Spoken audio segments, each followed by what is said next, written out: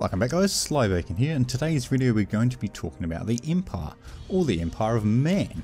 So as the name would suggest, the Empire of Man is an empire of men. Now honestly this video could be an hour long, but I'm going to try and make it within the 10-minute time limit. So we're going to brush through this stuff pretty quickly. So the Empire is made up of 10 different provinces. When it was originally formed it was made up of 12. So I'm going to go through their names real quick. Avenland, Hockland, Middenland, Nordland, Ostland, Ostermark, Reichland, Sturland, Talabikland and Westland. Now each of these regions is ruled by a count, and all the regions combined, which is known as the Empire, is ruled by an emperor. Think of ancient Rome and you're probably not that far off. Now the Empire was originally formed after the Battle of the Blackfire Pass, which we've actually seen footage of. It was some of the first footage that came out. And at the time the leader of the army was Sigmar. Now you've no doubt heard the name Sigmar within the game. So Sigmar was a man. He was the first man that was able to unite most of the tribes of men. Now Sigmar's story is actually really interesting. It could actually be its own video itself. So just a real quick overview. Obviously he was a man.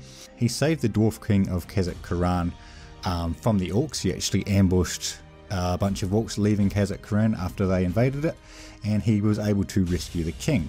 After this battle, the dwarf king gave Sigmar his hammer, which is the famous hammer you see in all the illustrations of Sigmar.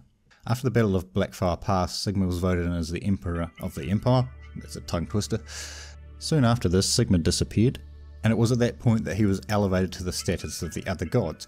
So you have to understand that Sigmar is the major religion within the Empire, however it is not the only one. There's a lot more other religions within the Empire, and they're known as the Old Faith.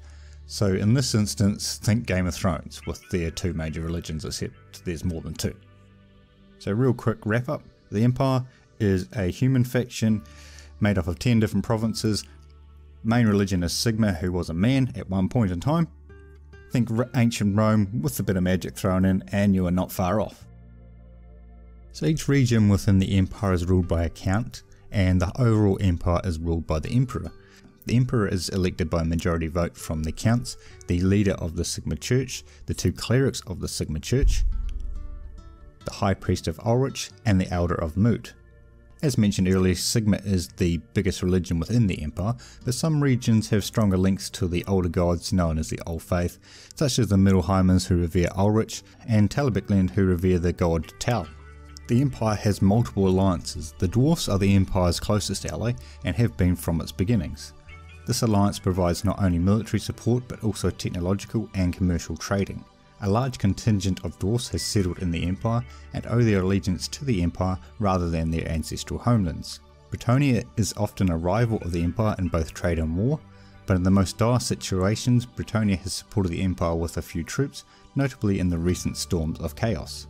The wintry kingdom of Kislev to the north and east has been on good terms with the Empire since the Great War against Chaos. Ties with the High Elves are strong and growing. The Wood Elves have also been one of the Empire's allies in times of turmoil. Fighting against the Beastmen inside the Forest of Shadows, the Empire also has strong trade relationships with many other regions throughout the world. Alright guys, now we have a chance to look at Sigmar a bit more closely. I'm just going to highlight some of the achievements throughout his life. At the age of 15, Sigmar is believed to have driven off a goblin invasion of his village. In the same year, Sigmar led an expedition against an orc war party that was holding Kurgan Ironbeard, acting as the dwarf people prisoner. In gratitude, Kurgan presented the boy warrior with a magical rune enchanted weapon called the Skull Splitter.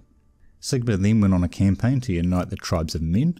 The most famous incident was the subjugation of the belligerent Theogens, the largest and most powerful of the tribes, who lived near the Middle Mountains in the North Central Empire. Their chieftain, Uta, was defeated by Sigmar in single combat, and this is commonly held to have been the point at which Sigmar gained control of the tribes of the Empire. From that point on, Sigmar led a campaign of liberation throughout all the tribal lands, primarily against the Beastmen and the Orcs and Goblins, which culminated in the First Battle of Blackfire Pass. Following this great victory, Sigmar returned in triumph to his native Reichland and was crowned Emperor Sigmar Heldenhammer, which means Hammer of the Heroes, at Reichendorf, the site of the current imperial capital of Eldorf. This date remains the Empire's greatest holiday as it marks Sigmar's coronation. While an empire rules to this day, Sigmar also gave power to the leaders of the tribes who had been united into his empire. These powerful men were set up as electoral counts, a hereditary position second only to the Empire in power, and from whose ranks the Emperor is almost always chosen. as it is well known that the dwarfs will always remember a favour, or a foe.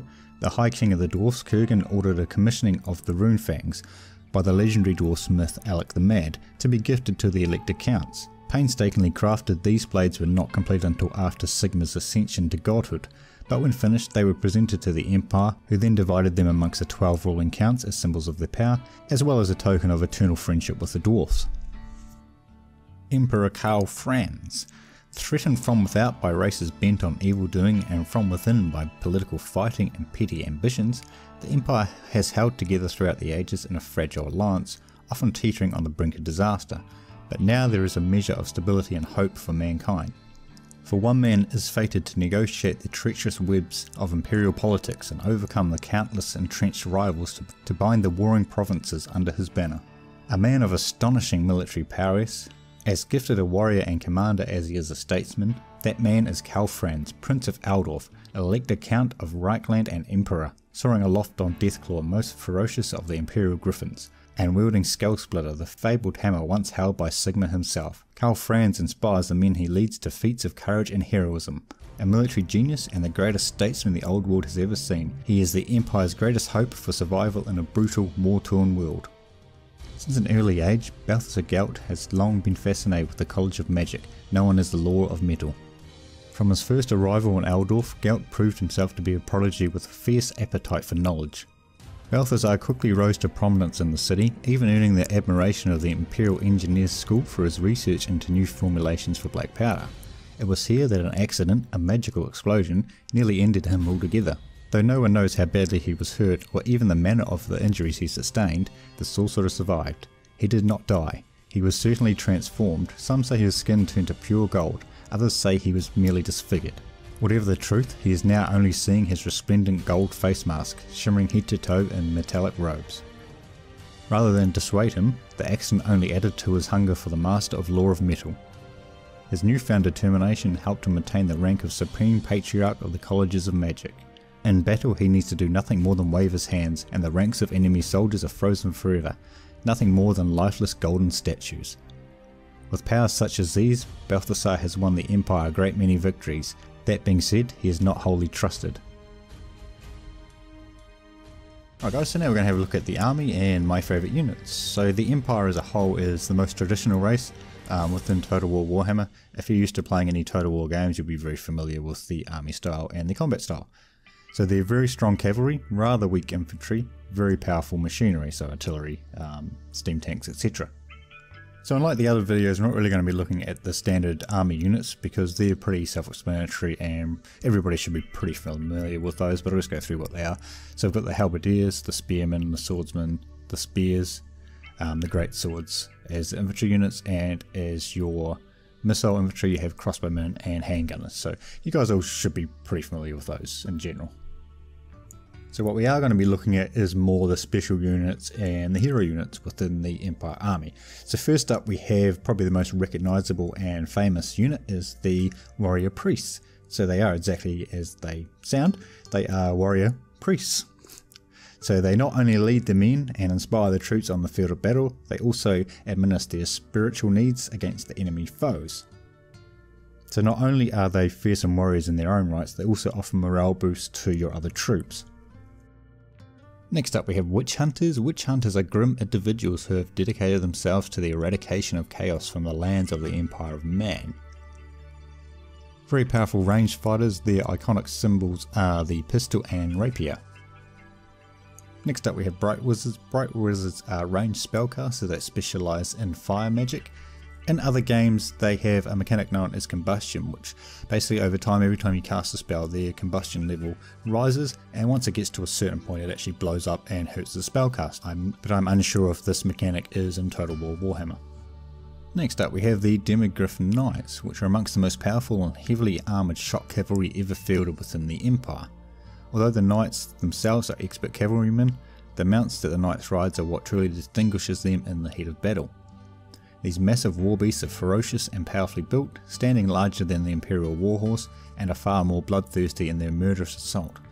Next up we have steam tanks. Steam tanks are monstrous, smoke-belching war machines that rumble towards the enemy and fire deadly cannonballs from the steam-powered guns that crush all those who stand against the Empire. And the last unit we're going to look at is the Empire Great Cannons. So the Great Cannons are amongst the largest and most mobile cannons ever built. Fearsome and devastating machines, the Great Cannons have proven their worth time and time again. Alright guys, so that brings us to the end of our introduction to the Empire. Hopefully you've enjoyed it. Thanks for watching and we will catch you next time.